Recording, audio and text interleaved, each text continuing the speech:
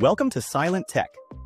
In this video, I'll walk you through the installation of CrDroid ROM based on Android 15 on the Xiaomi Pad 6.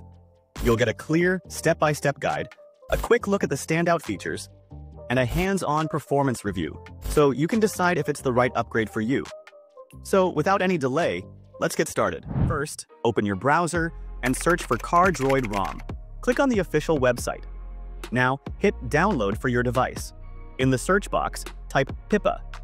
That's the codename for Xiaomi Pad 6. Click on Pad 6, then tap Download Latest Version. This will redirect you to SourceForge.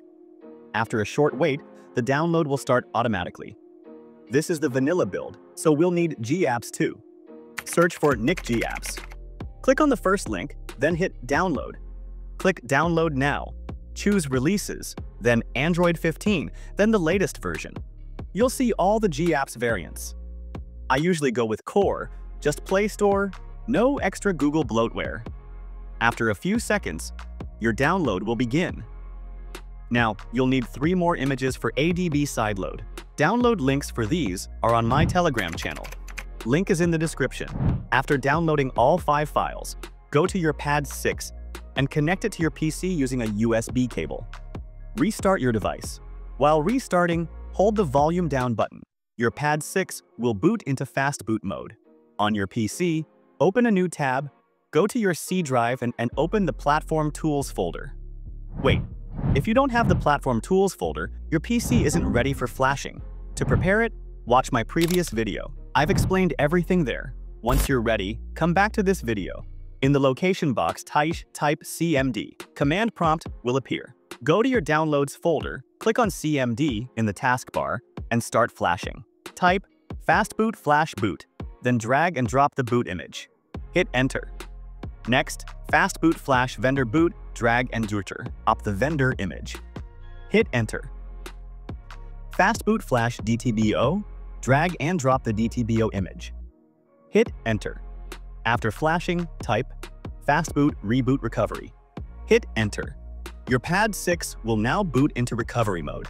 In recovery, choose Factory Reset, then Format Data. Go back to the main menu, click on Apply Update, then Apply from ADB. On your PC, type ADB sideload, then drag and drop the CrDroid ROM. Hit Enter. Flashing will begin. It might get stuck at 47%. Don't panic. That's normal. Once it's done, recovery will ask if you want to flash additional packages. Choose Yes. Recovery will restart. Again, choose Apply Update, then Apply from ADB. On CMD, type ADB sideload, then drag and drop the GApps. Hit Enter. After flashing, just hit Reboot System. On first boot, it'll take some time, but soon you'll see the CrDroid logo.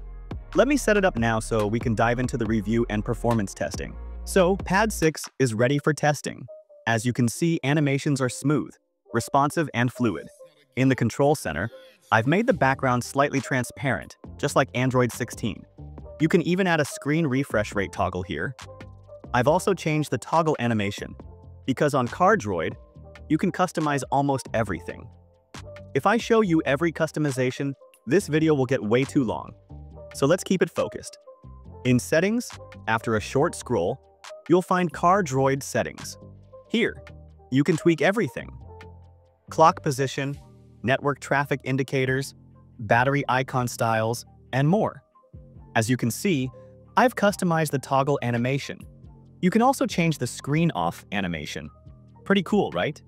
Now let's move to the highlight tweaks. In Miscellaneous, you'll find options like unlocking higher FPS in games. Very useful. In the battery section, you get charging control.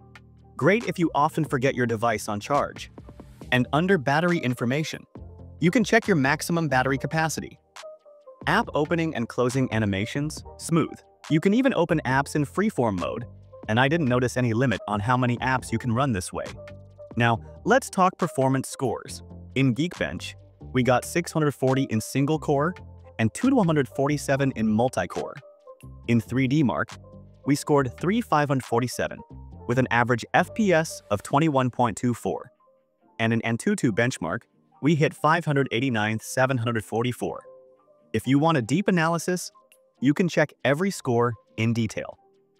Now, let's move to actual gaming performance. Let's open BGMI, but before we start, it's 10:33 p.m. and the battery is at 53%. Let's play BGMI and check how much battery drains. In graphics settings, we have Smooth plus Ultra and Extreme options. That means 120 FPS support. Other settings only go up to 60 FPS. For this test, I'll play on 120 FPS settings. To show FPS, I've added BGMI to GameSpace and enabled the FPS meter. In the spawn island, FPS fluctuates between 80 and 100.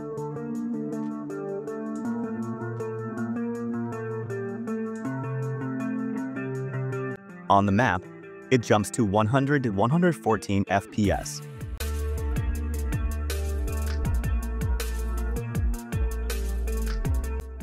After some time, let's exit the game.